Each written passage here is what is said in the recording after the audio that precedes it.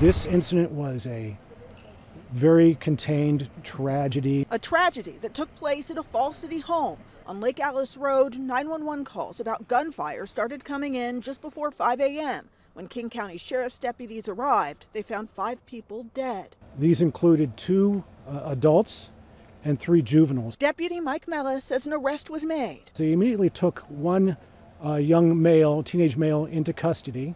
They discovered that there was in fact one injured teenager. The victim was rushed to the hospital while more law enforcement moved in, including the sheriff. When I first learned of this morning, the undersheriff called me to notify me.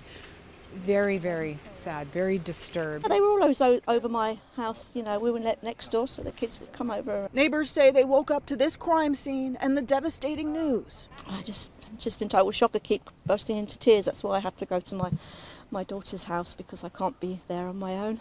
And I just keep seeing their faces and those children.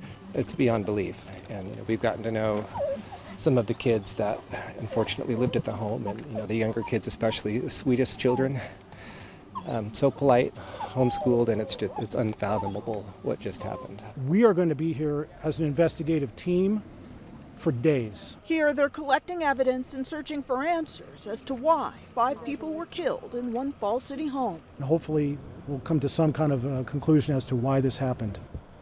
Thanks for watching. Stay updated about breaking news and top stories on the NBC News app or follow us on social media.